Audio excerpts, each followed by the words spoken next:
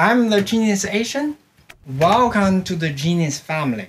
Today, I'm going to show you what to do if your refrigerator's compressor is not working. Assume the electricity is reaching the fridge, but it is not cooling down, and it's not making any of its usual noises. Open the back cover. You will see two main components. One is the compressor, the other is the condenser fan. They connect to the same pair of wires. The compressor is running fine if this tube is hot, while the other tube is not hot. The condenser fan is working if the fan turns. There are three possibilities. We will focus on condenser fan problems in another video. We will show situation 2 in this video. Situation 2. The compressor is not running and the condenser fan is not running. Pry this tab to remove the fan motor connector. Connect the meter probes to the motor and measure the resistance. You see this one? It is 135 ohm, so the fan motor is good. Connect the meter probes to the connector. This measures the compressor. It is 1.8 ohm. The compressor is good as well. Since both the motor and compressor are good, we need to check to see if voltage is being delivered to the connectors. Connect the meter probes to the motor connectors and measure the voltage. See, there is no voltage. So it is not this section that is the problem. We can trace to the control box to see why it failed to deliver electricity. But you may not have the time to do this, or you may not want to if you already ordered a new refrigerator. In that case, I will show you our first short circuit to make the refrigerator running again in 2 minutes. The idea is to connect these two wires directly to the AC power. First, we need to make sure the white wire is the neutral wire. Connect one meter probe to the socket on the connector for the white wire, the other probe to the neutral pole of the plug. It is conducting, so the white wire is neutral. We plug the refrigerator's plug into the power strip. For safety, the power strip's plug is not plugged in while I am doing this. So now the white wire is connected.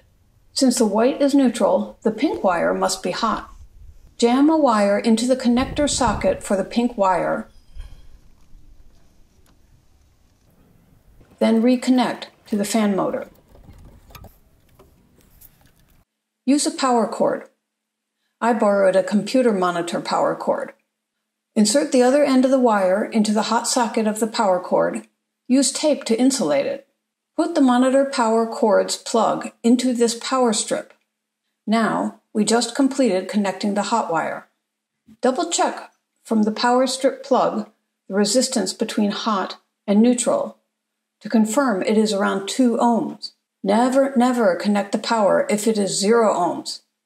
Note that this step is a safeguard so that we can short faulty components, but not short the hot and neutral.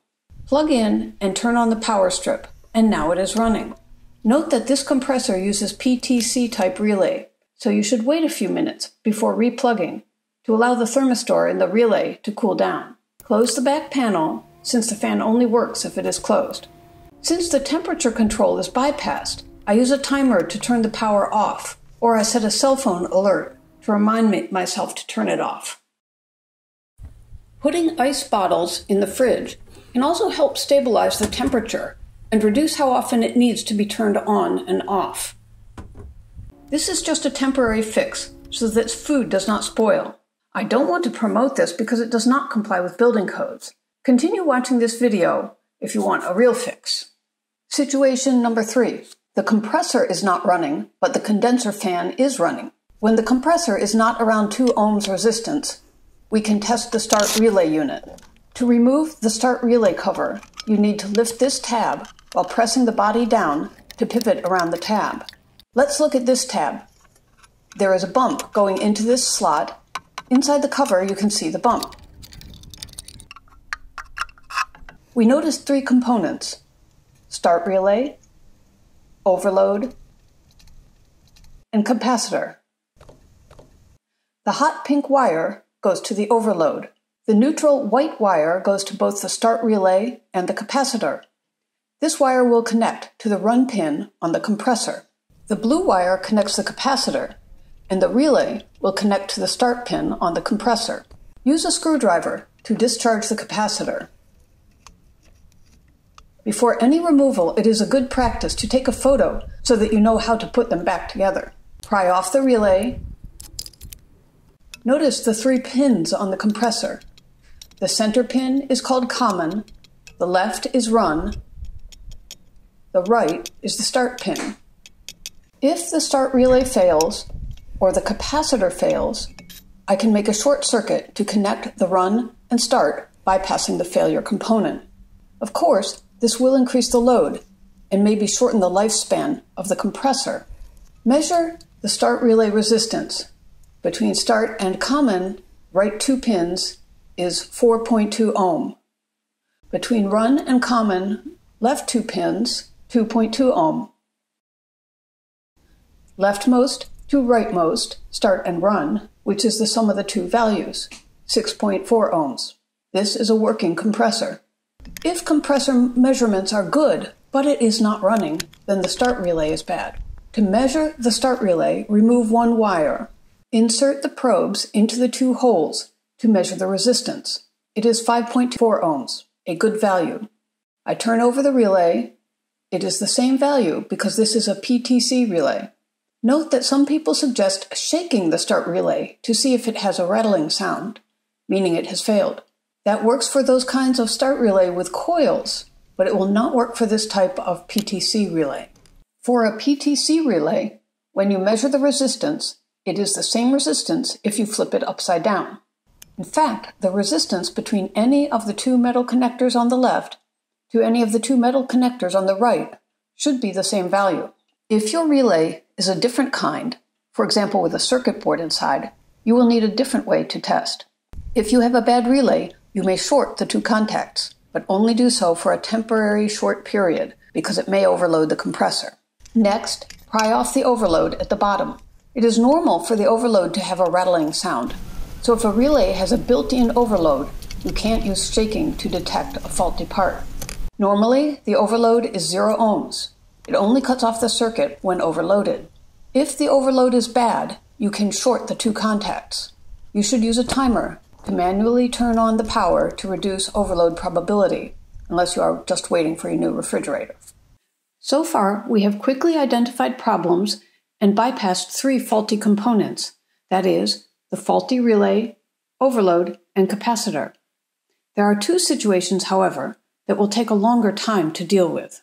If the compressor is running, but these 2 tubes have no temperature difference, you may have leaked refrigerant. This can be fixed, but will take more time. If the compressor does not run, and between run and start is open circuit, then there is no need to waste time fixing the compressor. Borrow some ice from your neighbor, use your refrigerator as a cooler, and wait for a new compressor or new refrigerator. Okay, we have had a pretty comprehensive discussion on the compressor. Please check out our other videos on other components, such as the condenser motors, evaporator motors, and thermostat. Moving parts, such as motors and fans, have high probability of failure. This refrigerator actually has 6 motors, but only 3 of them, the condenser motor, evaporator fan motor, and the compressor, are running often. The refrigerator has 2 heat exchangers. This black condenser coil heat exchanger is pretty hot. The condenser fan blows air to move heat from the coil to ambient air. The second heat exchanger is this aluminum evaporator behind the panel in the freezer. It is pretty cold. The evaporator fan moves the cold air from the freezer to the fridge. As the refrigerant turns from a liquid into a gas through evaporation, it cools the evaporator. The compressor compresses the gaseous refrigerant back to its liquid state. This process generates heat. See, this tube going to the black coil is pretty hot. Refrigerators work by causing the refrigerant circulating inside them to change from a gas into a liquid, releasing heat, and then back to a gas absorbing heat. With this basic knowledge, it will help you fix your fridge. For more information, check out our other detailed refrigerator videos. To repeat our safety advice, disconnect the AC power before measuring resistance. Double-check the resistance of the AC plug before plugging into the power strip, and don't touch any exposed wire when the power is on. Share this with people who you know that need it. Leave your own genius tips in the comment section below. Don't forget, I'm the Genius Asian. Subscribe for more useful videos.